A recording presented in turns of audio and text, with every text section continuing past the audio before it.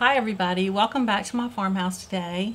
I am really glad to have you all here, and as you can see, I have on short sleeves. It is a nice warm day that feels like spring. So last week, if you remember my video, everything was covered with ice and snow, which is not normal for our normal weather. We had like one of the coldest weeks in I think a really long time, like years, almost in my whole lifetime. I think it probably was the coldest it's ever been for the longest amount of time in my whole entire lifetime last week. But this week we are having the most beautiful weather that feels like spring. I'm sure we'll have another cold snap at least one time, but it's making everybody really ready to get out in the yards, get out in the gardens, and just do some fun stuff. So I am sitting on my front porch, and what I want to talk to you about is this porch, because we have recently done some repairs and renovation to our porch, and it's honestly just making me so happy. Every time I come out here, I just feel so excited and so happy about the porch, because it has never looked this good in the whole time that we've owned the house. So our house was built in the 1800s, and we purchased it in 1991. So we've owned this house for 30 years. So there's a few contributing factors to the reason the porch got in as bad a shape as it was in. And one of them is that when we bought the house, it had metal awnings all around the top of the porch, and I'm going to show a picture of what those look like. They made the house look real squatty and short because they came down so far, and then when you were on the porch they made it kind of dark. So we ended up taking them off, and of course we learned over the years that they were there for a purpose, and one of them was to keep the porch from getting wet and rotting. And so with them not up there, that's what happened over time. So we are debating on putting those back up. We still have them there stored. And so this is actually the second time that we've had to do porch repairs. The first time we redid the porch was in the year 2000, somewhere around the year 2000. So, you know, 20 years ago, we redid it, and over the course of that time to now, it had gotten really bad again. So I told y'all in my, like my Christmas gift video, that for the last few years, what my husband and I have done is picked a house project to do for like our Christmas presents. And so this year the porch was the Christmas present project. And I'm not sure if it makes him as happy as it makes me, but I am loving my Christmas present. I'm just gonna go through and show you what the porch looked like and, you know, tell you what we did to it.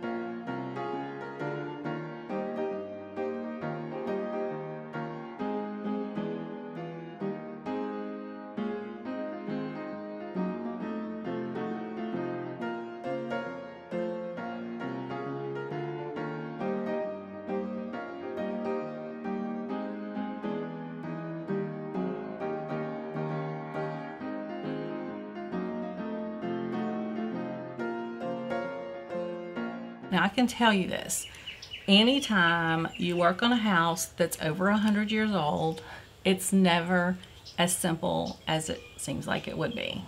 Nothing's ever straightforward.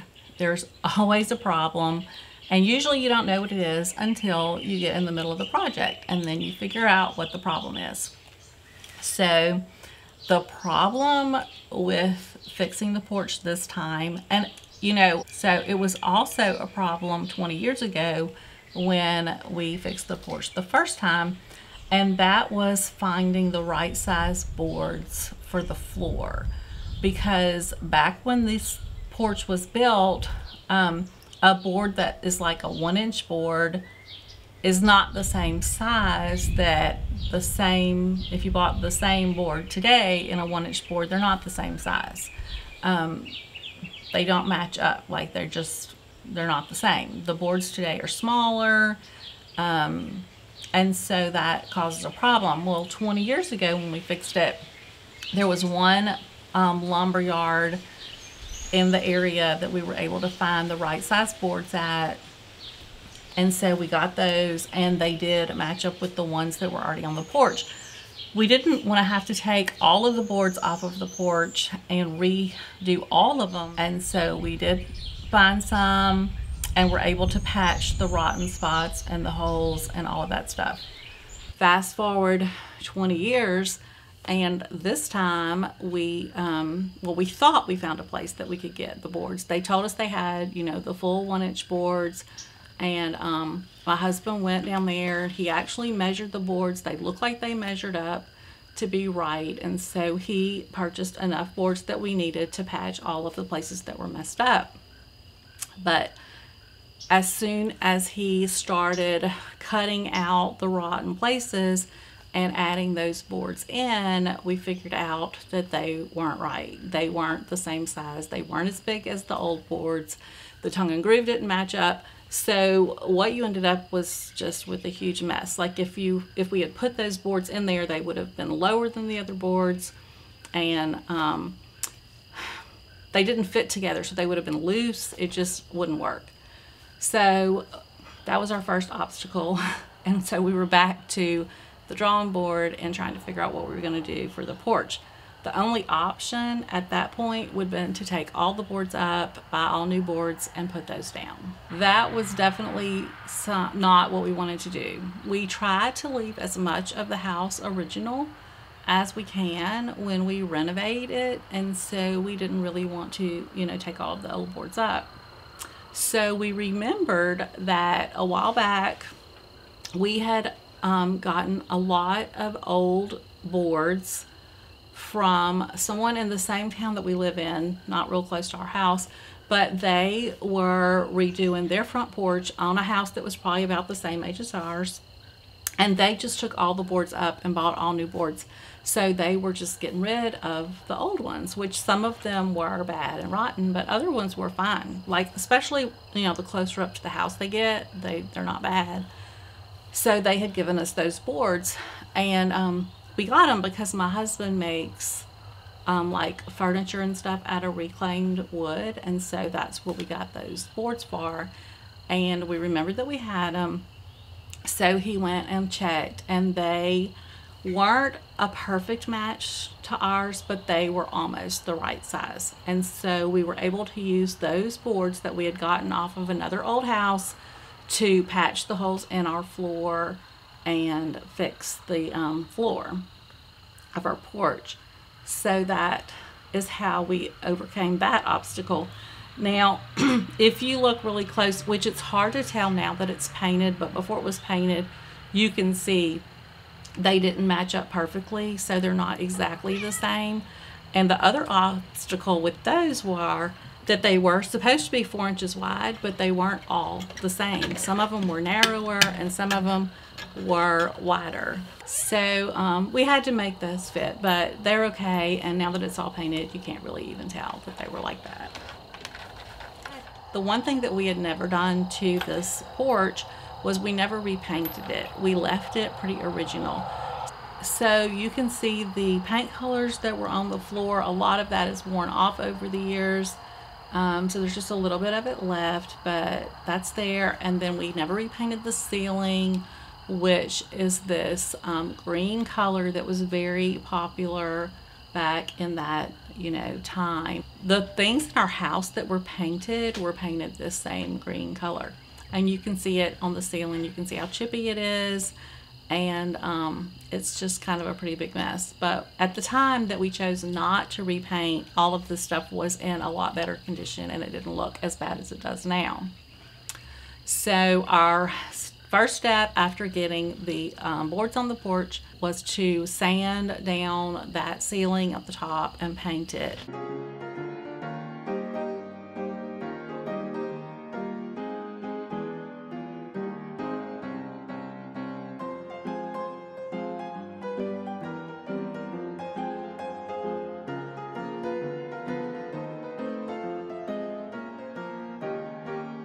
And so we had to decide what color we wanted to paint it. We decided to try to match the colors. So that's what I did for the paint colors for the porch, is I matched the original green on the ceiling as close as I could and the original gray on the floor. Which we started this project a little like at the beginning of November. And we're actually just finishing it mainly because of the weather. That's the thing that really has, you know, slowed the project down and held it up, because we get a lot of rain here and you can't do an outside project in the rain. So here's what the porch looks like after the ceiling was sanded and the floors were repaired. And now it's just kind of in limbo, waiting for the next stage, which is going to be to prime everything and get it ready to paint.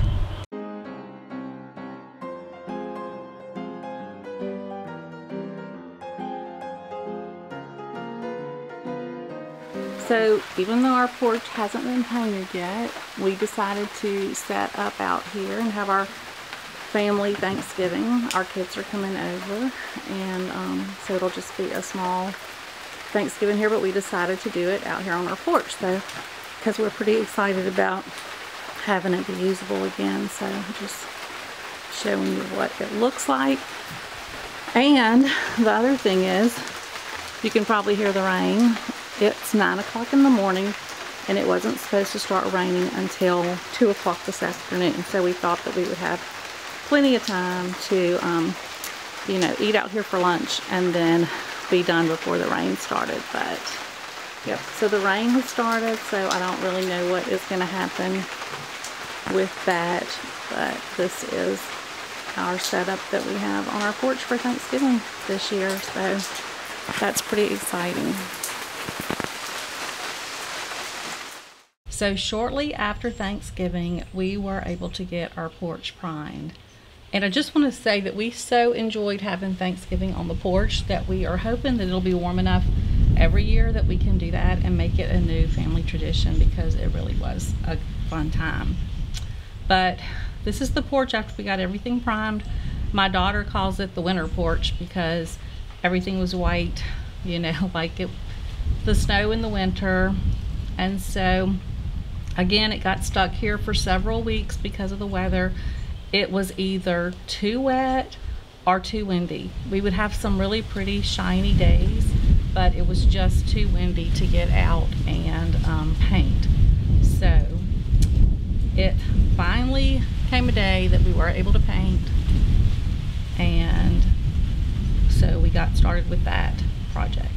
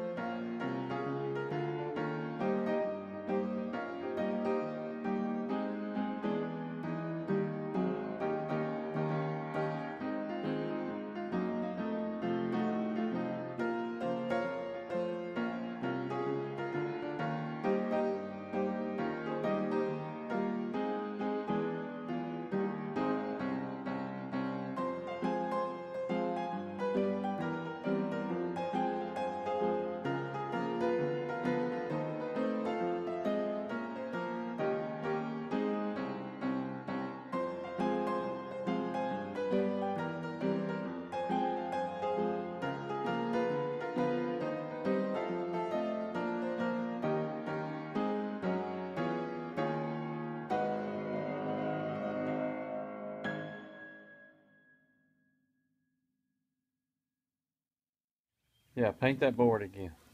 Okay. Paint the one underneath it too. This The next one down. Down. Okay. This one? The next one down. This one? That one.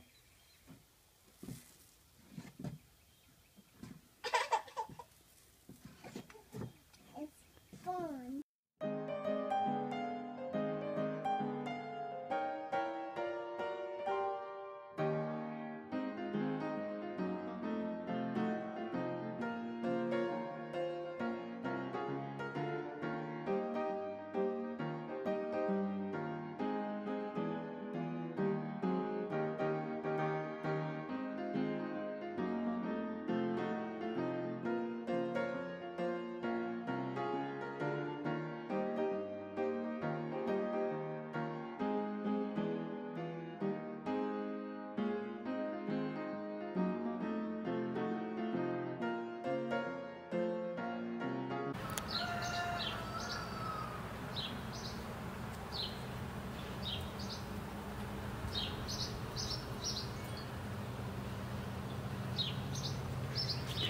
We still have to fix this front edge right here and like that little piece of wood right there. We didn't get that done yet. And then we have to decide if we're going to put those awnings back up that were all around this top edge. And the other thing that we have to decide is whether we're going to cut down these huge old camellia trees. They're really beautiful, but they are really big and they do hide the house. But when you're over here on the porch, they do give you this really pretty nice sense of privacy from this side right here, so that's kind of nice. But here is the finished porch, all painted. Ceiling. This light fixture I bought at a garage sale several years ago. I had a place that I was going to use it, and then I ended up not using it there, so I just decided to use it on the porch, and I really like the way it turned out. So our screens are off right now. We're working on repairing them, you know, redoing them and how to get them new. The front door has not been painted yet. I'm not sure what color I want to paint it, and it normally has a screen door there too. And then I was planning to repaint these old rockers, but I really kind of like the chippy look. So I don't know. I haven't decided if I'm going to repaint them or leave them chippy. What do you think I should do with those? And you can also tell me what you think we should do about the awnings.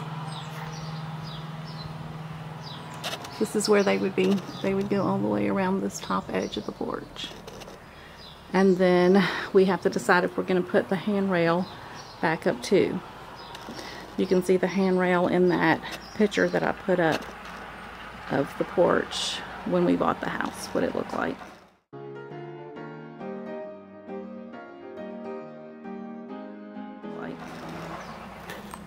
So there we go. I want to thank y'all for being here today. If you liked this video, please give it a thumbs up and subscribe to my channel. And I hope to see you back again next week with a new video.